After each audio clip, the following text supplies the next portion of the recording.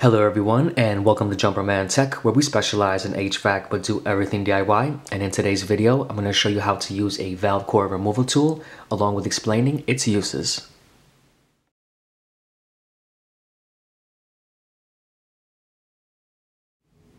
Thank you to everyone tuning into Jumperman Tech. In today's video we're going to go over valve core removal tools, how to use them, and what they're used for. This specific tool is made by Yellow Jacket, and it is a versatile 4-in-1 ball valve tool with a 1/4-inch side port. It is perfect for a vacuum valve, charge tool, core removal, and recovery valve. So pretty much when it comes to pulling a vacuum in a system, charging a system, or recovering, when you remove the pins, you're going to speed up that process. My favorite part about this is that you can remove and replace Schrader valves without losing the charge of the system.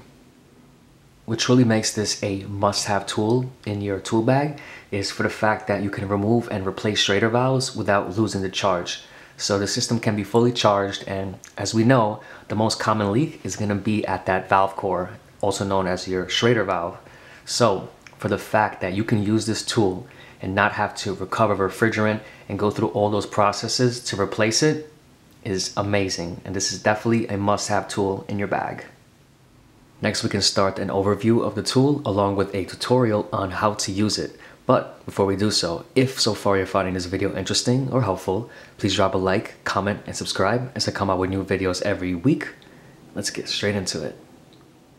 In front of us, we have two different types of core removal tools. Essentially, they do the same thing. They're just made by different manufacturers and have a little bit different styling to it, but they're both just as good. And if anyone is interested in purchasing one of these, a link will be in this video's description. For this video, we're going to be going over the Yellow Jacket one, but essentially these all work the same. Let's take a quick look around the tool. Very interesting and nice looking tool for sure. We have a ball valve here. As you can see, we have the handle. This is the part that will get attached to your circuit.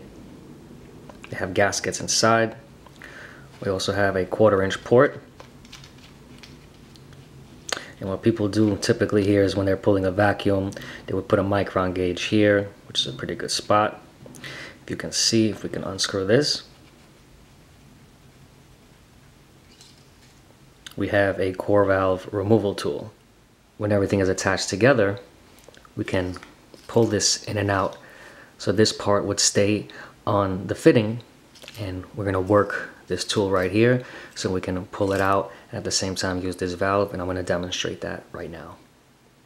In front of us here we have a pigtail. This is an access port that you would find typically on an air conditioning system, and inside we have a Schrader valve. This is only a demonstration, so this circuit is not pressurized, but we're going to pretend that it is. And the first thing we're going to do is install the core valve removal tool directly onto the access port.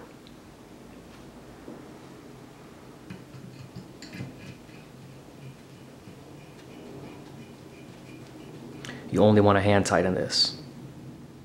Now that we have the tool attached, this valve is going to be open. It is parallel to the tool itself. So what we're going to do is push this piece forward because we want to extend this in here so we can reach the Schrader valve itself. So I'm going to push that, and as you push, you're going to unscrew. See if we can actually get that valve. I think I got it. So what I'm going to do is now pull this back, close the valve because we don't want any refrigerant escaping, and open this. And as we open this, hopefully we have a Schrader valve in there. Sometimes you got to do this a few times. It's not the easiest thing. And right there. Now that's a beautiful thing. So now from here, we don't have a Schrader valve in there, so now we can, recover, pull vacuums, and do whatever process you want, and it's going to speed up. So we can attach our gauges. Once your gauges are connected, you're going to open back this valve, and you can do whatever you like to the system. Now you can recover faster, pull a vacuum faster, and so forth. Once you're done with your task, let's say you were recovering or pulling a vacuum, just make sure to close this and then remove your gauges. Typically for me, I don't really do this process when I'm recovering or charging. Typically, it's not such a big deal. I don't work on the largest of systems, but when you do, this is definitely gonna come in handy. Typically, I only use this when I find a leaking Schrader valve and I want to replace it without having to recover, which is absolutely amazing. So right now we have the valve closed. Let's say this is a new pin, new Schrader valve. So what we're gonna do is push that in, go here, close this up,